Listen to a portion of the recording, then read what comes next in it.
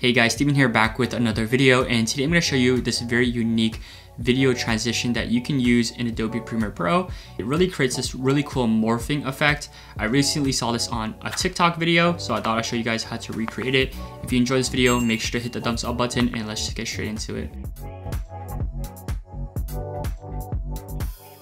So right here we're in Adobe Premiere Pro with our footage. I actually got this footage from Envato Elements, which is also the sponsor of this video. With Envato Elements, you can get a subscription where you get access to hundreds and thousands of video templates, sound effects, stock video and photo, and basically anything photo, video, and design. I've been using assets from their marketplace for over 2 years now for projects that I work on, and I would definitely recommend it. If you want to subscribe to Envato Elements, I'll leave a link in the description, but let's get back to the video.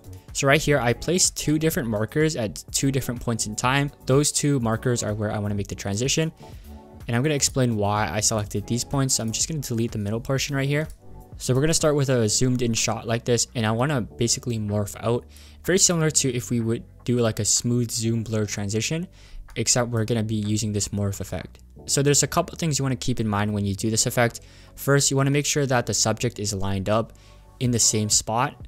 So what I mean by this is my subject's in the middle here in the first clip, and my subject's also in the middle in the second clip. You want to also make sure that it's a very similar situation in terms of like the background, because this is actually very similar to like a crossfade transition, and the smoothest crossfade transitions actually come when the 2 clips are very similar. You'll also notice her arms here are moving outward, and in the second clip her arms are also outward, and this was on purpose so that it makes that dissolve a lot smoother as well. So basically all you want to do is go to effects, and you want to search up morph, so it's under video transitions, dissolve, and you want to just drag it on. You want to also keep in mind that you're not able to actually do this effect at the beginning or end of a clip.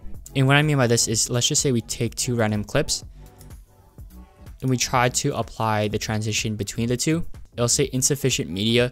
This transition will contain repeated frames, and so this effect actually won't work. It'll actually look very jittery if this happens.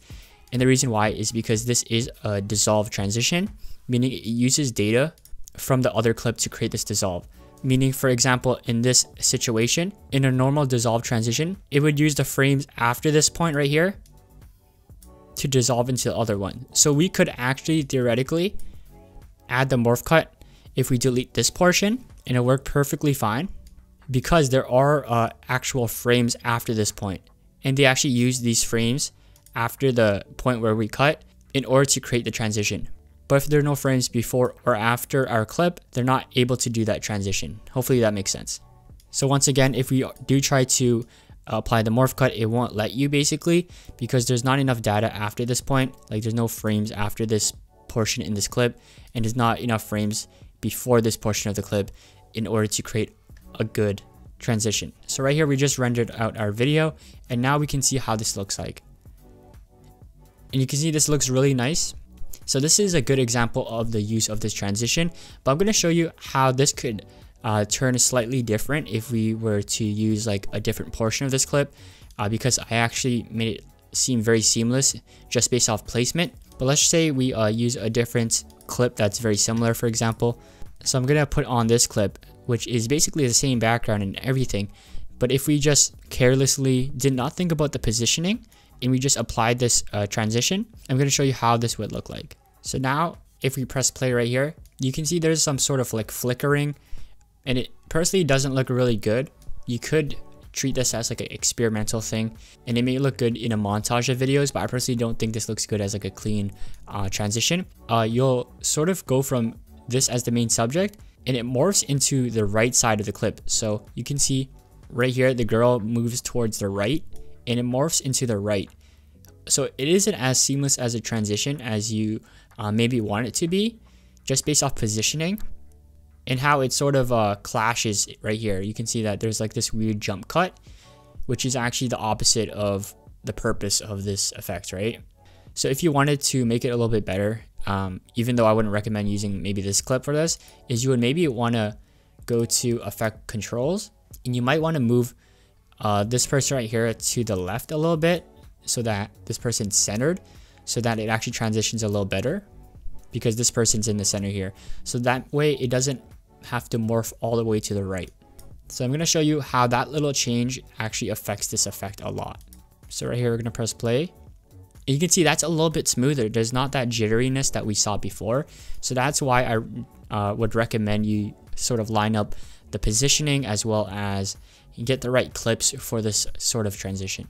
And also, I like to mention that this works a lot better on slower clips, like perhaps even slow-mo clips, because the transition seems a little bit more organic. Because in a fast-paced environment, this may look very weird, especially if you lower the duration of this transition. And you would do this by just making this a little bit smaller right here, because when you do this, you don't really see the effect. The morphing happens really quick, and so in a fast-paced environment, it might not look that good. So here you can see in a faster transition environment, it does not look good. Like it literally looks like it just flickers. So that's why I would recommend it for a little bit of a slower clip.